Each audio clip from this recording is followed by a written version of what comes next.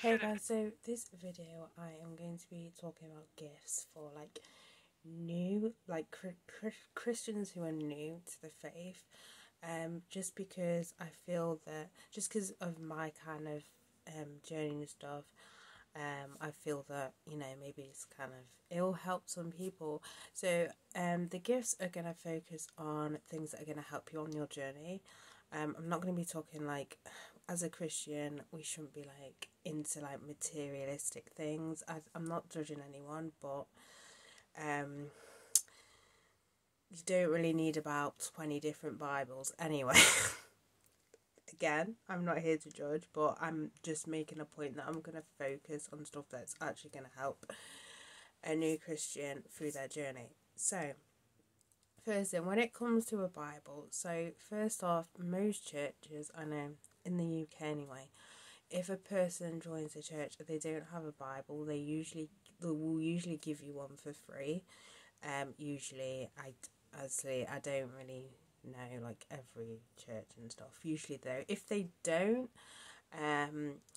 then obviously that's something that you could, talk to them about. I won't go ahead and buy one necessarily as such, if that makes any sense, because there's so many different translations, and different translations are going to work for different people. Like, for example, I have to say this quietly because I believe he's in his room, but I got my brother an NLV for Christmas, just because I know that is going to suit him, because his like learning difficulties and stuff. I feel that NLV is going to be easier for him to understand. So there's different kind of translations and stuff. What I usually say to new people, which I said to my mum, download the Bible app and play around with the different versions. And she was like, no, I'm not doing that. Not digital. Like, even if you're against digital, I advise just downloading it just to look at the different translations and stuff. But yeah, so I wouldn't necessarily go ahead and buy one straight away. Just find out what translations they like, or if they're after a typical one, you know what I mean, like they'll ask questions and stuff without like making it obvious, if that makes any sense. Next thing is a notepad, like loads of notepads and loads of pens. Now, not everyone is somebody who highlights in their like Bible. That's another thing as well. If there's somebody who likes to highlight and stuff, maybe get them a study Bible. So a study Bible is basically has room for you to like write notes on. Anyway, going off topic, but not everyone does that sort of thing. I don't. I literally just add tabs of basically passages that like stand out for me. So things of knowledge, things that like comfort me, offer hope, that sort of thing. I don't write directly in the Bible just because it's just a thing that I have with all books. I don't like writing them unless it's literally specifically for writing but technically a Bible, I just don't. I just write it in a notepad. So because not everyone's that sort of thing, just get like notepads, pens. If they are that kind of thing, then get them like highlighter set and stuff like that. But pens and notebooks, definitely.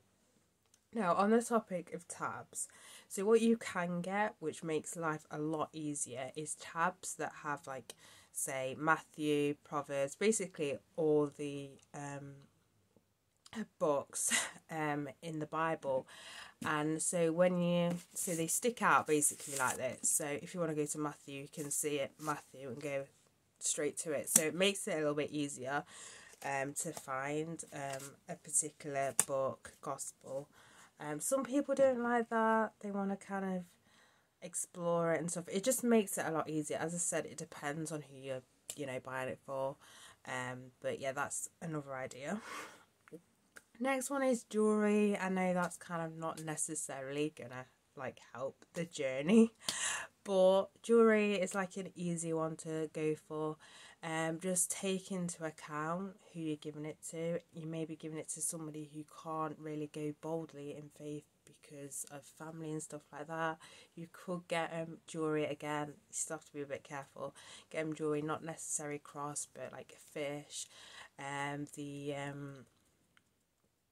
knowledge, the tree of knowledge, I think that's what it's called. Maybe not, because I'm not really I'm not really knowledgeable on all the symbols that are from the Bible, which represent Jesus, which you can wear, which isn't so obvious. But again, just, you know, obviously you'll know anyway, to be fair, if you know that person. Well, but again, I thought chucking jewelry, again, you could have clothes with kind of, you know, passages from the Bible. Again, it depends on how boldly they are in faith. Some people aren't at that level yet, so I'd probably avoid something like that. But, you know, necklace, a bracelet, something like that, or a bracelet with a Bible passage on it. Another thing as well is bookmarks. So depending on what Bible they have, most Bibles literally just have the standard like bookmark thing. And if you're like me, who kind of does videos, does posts on Instagram, I like to mark off, you know, passages and stuff, other than, you know, just the page that I'm currently on and reading. And I read as well in general, and sometimes all my bookmarks are in these books, and I don't have any bookmarks. So get them bookmarks, it's really helpful. These ones are from Eden, which I recommend looking on Eden, because they have really good like Christian like gifts and stuff, and other like supplies and everything. But these are like magnetic bookmarks, and these ones have verses from the Bible, but they're super small as well, so that's useful as well, so they're not like sticking out and stuff. But yeah, that's basically it for this video. As I said, it's more of, oh, not yet, I forgot one more thing. So you can get books as well that are like based on Christianity and stuff. The thing I will say is stay away from books that are more on fantasy than factual. So things like Dante's, what's it called again? Divine Comedy, I think it is. Like, stick away from books like the Divine Comedy.